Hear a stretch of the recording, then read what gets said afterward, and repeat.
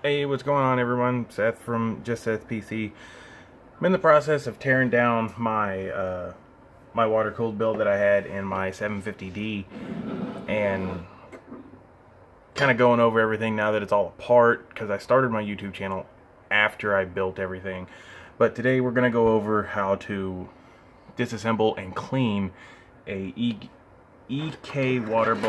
Supremecy Evo.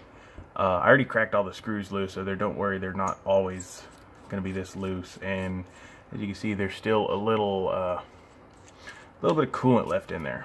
But basically, you need a 2.5 Allen. Whenever you buy the Supremecy Evo, it comes with the Allen key, but I lost mine a long time ago. I just prefer my screwdriver set anyways. But super simple. Once you crack them loose, that's the hard part. I actually had to use a pair of pliers to get these out of here. But take the 4 screws out, and it'll fall apart how it is, so you just got to be careful. Okay, or not. Crack it loose, and remember the orientation that you have it in. But here's your cold plate. As you can see, it's rather dirty. I already cleaned all the thermal paste off. And you have an O-ring. You have to be careful not to lose or damage. And I just have a bowl of distilled water over here. But here's all your micro fins. We're running this coolant now for, I don't know, 6-7 months, and you can see it's actually trash. Probably from like a paper towel the last time I cleaned this off. But the fins look really good still.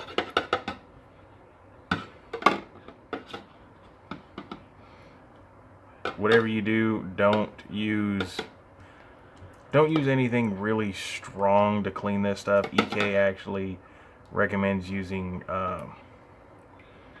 what is it? Lemon juice to clean this, or just like how I'm doing, distilled water.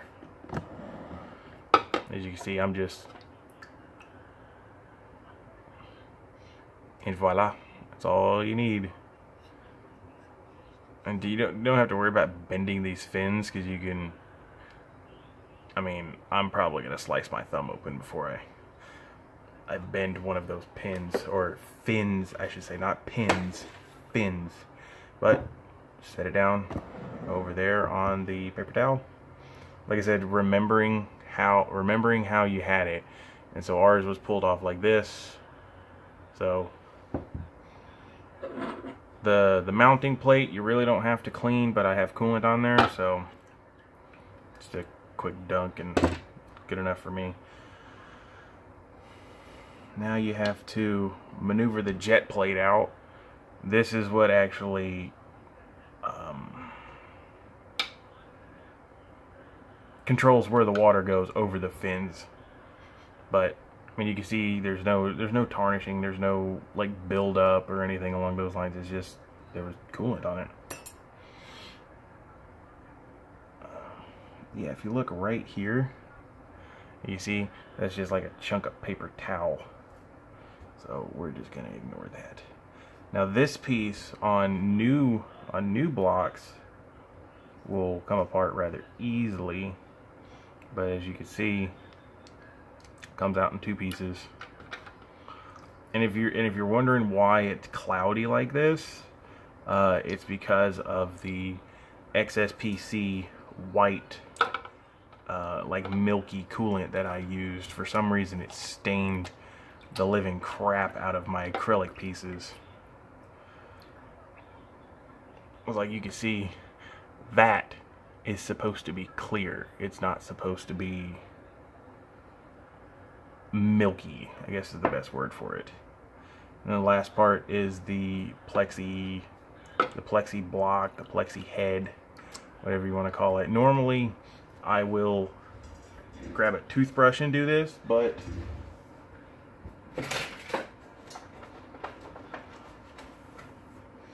today we're using Q-tips because I'm poor like that. I'm only poor like that because you guys aren't watching my videos that much. But just kind of, you know, now that I'm thinking about it, this is probably how I got that gunk in there from the last time. But just kind of clean up around the edges too, because you don't want anything to compromise the seal for that O-ring. And whatever you do, do not use alcohol on here. My last one, I decided that it was going to be a great idea to use isopropyl alcohol, and it basically ruins it. It won't compromise the water tightness, but it will make it look absolutely terrible. But there we go, all clean. Now I'll get rid of my nasty paper towel that's here, and we can start reassembly.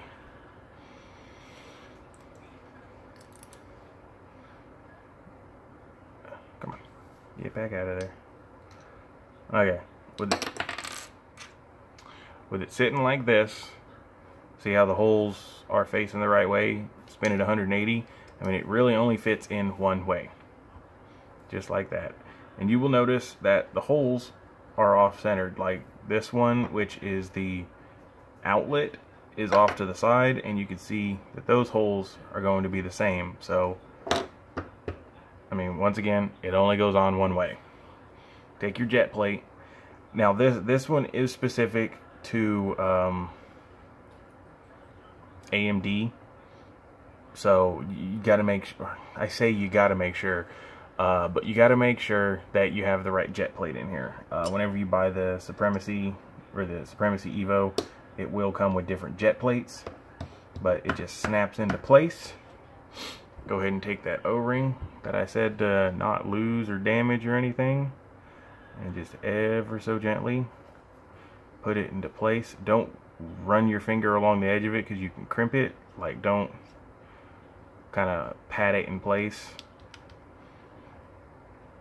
Go ahead and take your mounting plate, and that goes and sits right around the O-ring, and then just to be sure, kind of pat it down again. And like I said, remember the way that it went. You remember the gunk was going, or the little bit of buildup I had was going against the fins, so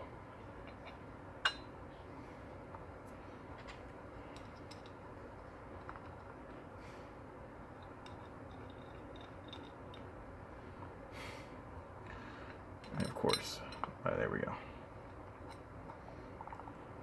For some reason, like whenever EK made these AM4 back plates, or I say back plates, AM4 mounting plates, they were in a rush or something, because sometimes they're a little bit of a bear to get on. But go ahead and run these down, you know, just until they're snug.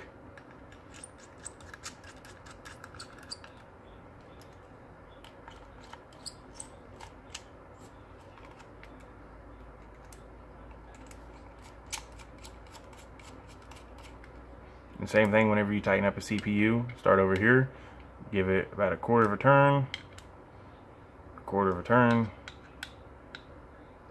quarter of a turn, and etc.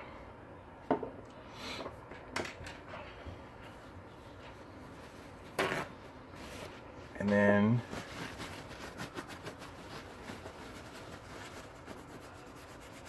go ahead and get all the excess water off of here.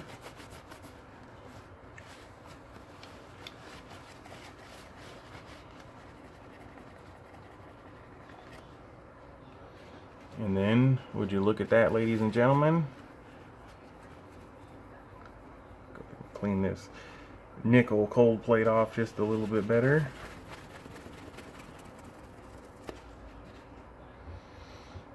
And then look at that. I mean, it's a little scratched up, but I've had this thing on, I don't know, probably about 15, 20 different computers. So applying thermal paste, taking thermal paste off, blah, blah, blah, cleaning it, and etc.